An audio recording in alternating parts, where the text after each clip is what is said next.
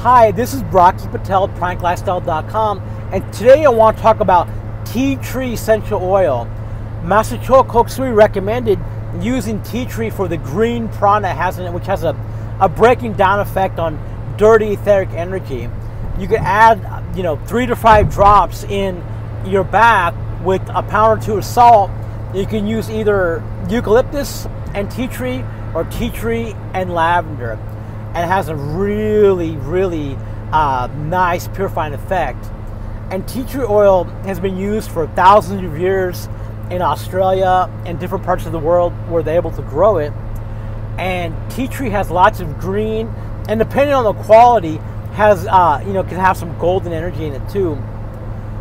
But tea tree oil, you can use a little bit on the bottom of the feet to help purify the chakras and the aura. You can use it in a spray, use it in the bath, or you can diffuse it. But you can check it out at PrankLifestyle.com.